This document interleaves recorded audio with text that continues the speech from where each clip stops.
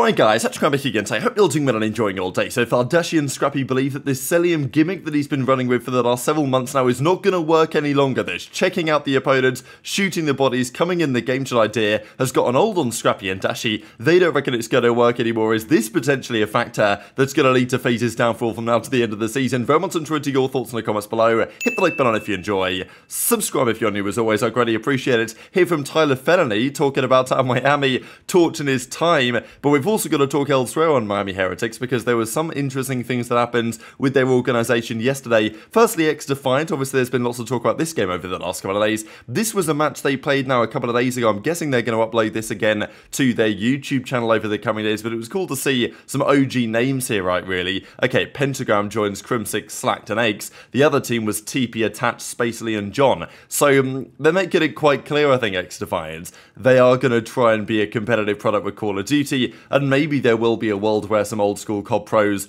come back and play this. Whether it's competitively ready, that's another question entirely. Whether the game's any good, that is a matter for debate. But they are going to try something, and Eggs is certainly going to try something based on what they have said now for some time. This, by the way, the confirmation we've been looking for, it's going to be COD Black Ops 6. There's been lots of talk about what it's going to be called. Is it going to be Black Ops 5? Is it going to be something else? But no, it's Black Ops 6. So effectively Cold War was, in hindsight, Black Ops 5, and, well, anyway, Trek says, yeah, I'm thinking I'm back. I will say this tweet, by the way, God, I mean, what is this, 48,000 likes on it or something? Pretty sure last year's Modern Warfare 3 reveal video got, like, 40k likes, so, you know, already there's lots of hype about this game, and for good reason. Like, it's a Black Ops game, it's a Trek game, everyone's telling me it's going to be great, so, you know, time will tell if that's actually true or not, of course, but, yeah, Trek are obviously excited to get back in the picture, and, look, I've loved every Treyarch game. Black Ops Cold War maybe wasn't as good as some of the other ones. I still think it was pretty damn good for competitive, and there was some debate on this, basically, because in the CDL era, it's probably been the best game that we've played. I know that I gave Black Ops Cold War a lot of credit at the time. I used to get roasted in the comments for saying the game was good,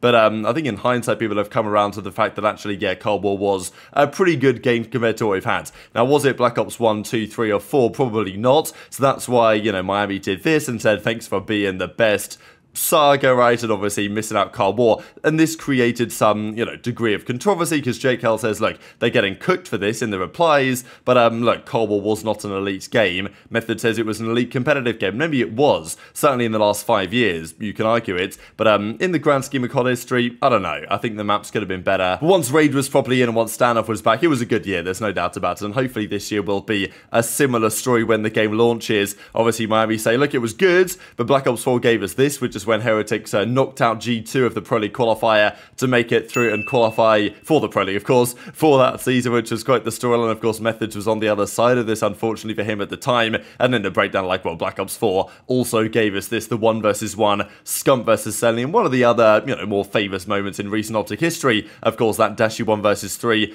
like, if you look at that 1 versus 3 in isolation, like, if that happened online in a series no one really cares, that people will be like, okay, nice 1v3, but nothing crazy. It's just the moment, right? It's the importance of that 1 versus 3 for Dashy that makes it one of the most compelling clips we have seen in a rather long time. These are the player cards, by the way, and we've got to look at and dive into some of their search and destroy play, because, wow, this was particularly impressive. Their first blood rate is actually absurd in search. We have, for SMGs, the best first blood player in the world, in the league right now, in MettalZ, 21 in 7 in first bloods, and for ARs, we have Lucky, 21 in 8. So, I mean, these numbers are categorically ridiculous, and they're 11-4 in search this stage. So very impressive for Miami to turn that around, because, look, we've talked about this with other teams. Let's say you're Ravens, or let's say you're, you know, even when Vegas were good, if you can become elite tier in search and destroy, then you actually have a really good chance. Like, OpTic genuinely, had they lost that game 4 6-star hardpoints,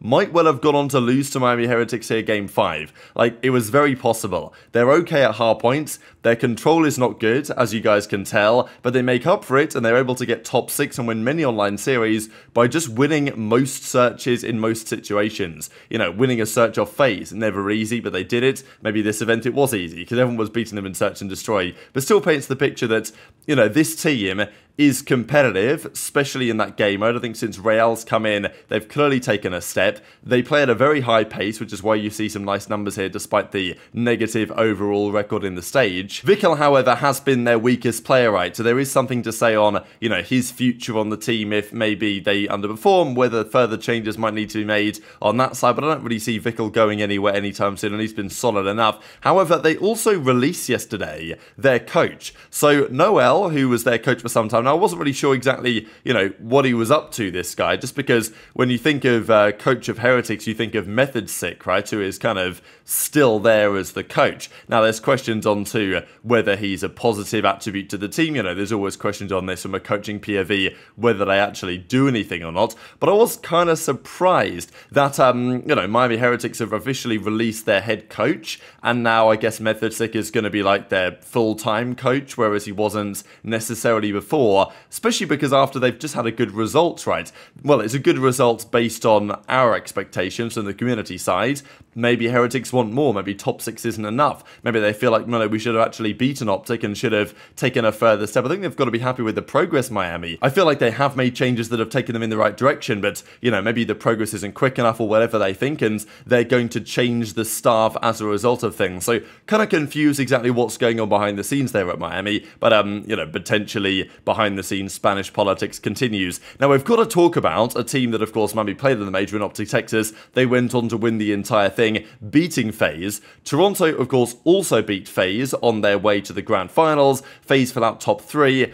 Pretty rare that FaZe, I mean, like, FaZe are never worse than top 3. That's always how it is. They're always top 3, top 2, or top 1, but usually they're in the finals in these type of scenarios, especially when they make it to the winners finals, which they almost always do. But, look, they lost to Toronto, crazy Game 5, Round 11, then they play OpTic, and they also lose that one in Game 5. So, look, the respawn this tournament phase was ridiculous. Their search and destroy let them down in both series they played against Toronto and on OpTic. So are we expecting that to continue forever? Look, I think FaZe will bounce back nicely. However, there have been lots of talking points on FaZe. Certainly the shooting body stuff has been, you know, riling lots of people up for some time, and possibly for good reason, that Cell, and to be fair, the rest of the team, just keep on shooting bodies. And look, it used to be a sign of great disrespect, and it still is, to be fair. But you can argue that they've kind of ruined shooting bodies because they shoot bodies for like any reason at all. There's not even a reason to do so, and Cell's still shooting their bodies, you know, 15, 20 seconds into the map. That wasn't really the case in the past. You'd shoot bodies when you spat on someone round 11 rather than, you know, the way that FaZe do it today. And whatever, that's their strategy, that's Cellium's strategy, and, you know, Cellium's an entertaining character. He's going to try and put the opponent off their game. But Scrap and Dashy believe it ain't working anymore. You know, I can say, like, bro, when you were in game chat going crazy after that, I almost passed the fuck out, I swear to God. Dude, yo, I swear, I was like, this guy is blacking out. Oh my God. MC came in my fucking ear after third map. Wait, what was he saying? Because MC, I saw him, like, dude, they honestly, like, I don't know if this gimmick's gonna stop after this event, but holy shit, like, this body shooting, like... No, he's just like, oh my fucking God, he's just screaming, doing his dumb ass shit. He's just trying to go for checkouts. He's literally just going for checkouts. He's not even saying anything rogue, he's just going for checkouts. And I was like, oh hell no, get over here. I said, get the fuck over here after fourth map. I even saw Josh shoot your body 4-5 and then they lost. I'm like, holy shit. Good shit. I'm not gonna lie, actually good shit. I think the venue was the loudest after that, like map 5. Like, no, like that was insane. That was insane. So loud. But when we were like setting up, because you know we were watching in the back, like, yeah, to finish. I'm like, holy. So FaZe were obviously big time for the confidence this weekend. The fact that Cellium got this graphic made before the Subliners series was like, wow, these guys are convinced they're gonna win. They didn't win in the end. And Cell's been doing this thing for some time. You know, he'll come to Pred in the bathrooms and say, you know, nice kangaroo or whatever it was that he said at the time. And he's in the game chat, you know, trying to check out the other guys by saying various things. And, you know, Cell's been doing this for some time now. But the feeling is that maybe it was working, right? Like, the way that Cell was acting, shooting the bodies, talking in the game chat, especially against FaZe usually slamming you, it was maybe getting in the head to some of these players. But now, the OpTic guys and Scrub are saying, yeah, I'm kind of used to this now. Cell's been doing this. Okay, sure, it's his strategy, but it's not going to work anymore, right? You're not, this gimmick is is not going to give the advantage that FaZe, I imagine, think that it potentially does. I mean, I don't think they'd shoot bodies if they didn't believe there was some sort of advantage to be gained. I mean, you know, you are just wasting ammunition. You're also reducing your accuracy rates, technically. Not like anyone cares. But this is why, like, Vivid, maybe, always used to be #1 accuracy, is because, you know, if you're shooting bodies, you're missing bullets, according to the game. So I don't even know if they're tracking accuracy stats anymore. But nonetheless, you see what I mean. Drazah was doing it, of course, to Scrappy. But there's actually good beef involved here, and this was online, so it makes a fair bit of sense. Whereas on, you know, in actual proper matches, you see stuff like this. I mean, this is against the Subliners a while ago, shooting all sorts of bodies, and Cellium has a good time doing it. Maybe he just does it because he thinks it's fun. But I also think that there's got to be some reasoning behind it where he feels like, or they feel like, there's some sort of advantage to be gained in, like, the mentality and the mental warfare game that is played in this game. And maybe that was true for some time, but now their chief competitors believe they've not got that anymore. Now, is it enough of an advantage realistically that is now disappearing, apparently? And obviously, it's only Dashy and Scrap especially kind of saying this. Maybe, you know, some other players, it still affects them. I don't know. Maybe Envoy gets his body shot and he's still tight. Probably not. But I guess you never know. But if FaZe no longer have that, it's not exactly an ace up their sleeve, but does it reduce their advantage to some degree? Possibly. Frankly, their respawn has been so good that if their search and destroy was, you know, if they just won a search when they needed to, they probably would still have won this tournament. They lost, I think they're 1 of 6 S&Ds they won in this event, and online, I think they've lost 8 of their last 9, which is very rare you see that from FaZe.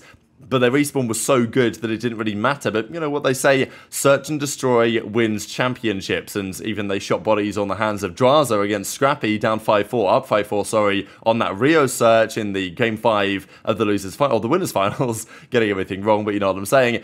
And then as soon as that happened, they went on to lose the round 11. So maybe it's starting to backfire on these guys to some degree. Thought this was interesting as well. 4 years ago, I guess yesterday now, Karma played his final ever pro game. You guys know that he, of course, retired from that Seattle Surge team mid-season after, well, it was an absolute shambles, wasn't it? A player that when he retired was pretty unanimously considered the greatest, I would say. And, you know, obviously times have changed since then, with Scump going on to win another event in the start of 2022, and they're continuing to perform at a very high level, and obviously Kremp winning the World Championship just a couple of months later. Karma has, you know, I wouldn't say he's no longer in the conversation, but, you know, Karma's gone from being, like, unanimously the GOAT to now probably 3rd, and, you know, people aren't talking about Karma as much as they used to before. Maybe they should again, because now he's a coach, right? Now he's won as a coach with OpTic, which is a great storyline in and of itself. So I wonder whether, you know, I don't think that's necessarily going to be included in the greatest of all time rankings. Maybe it does add some, you know, something to his career, that now he's gone on to coaching and he's making some success. Obviously, you've got to separate the two sides, but I still thought it was interesting to think about. So very much interested in your thoughts in the comments below.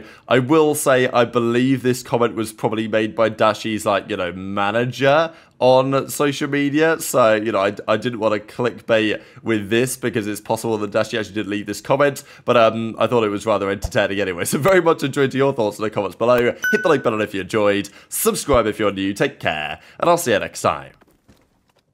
Is that a penguin? I got Holy double. Fuck. Wait, that's not a penguin. That's a fucking... I got the doggy. Woof, woof, woof. I'm with you. What bird is that called again? A ReeaL?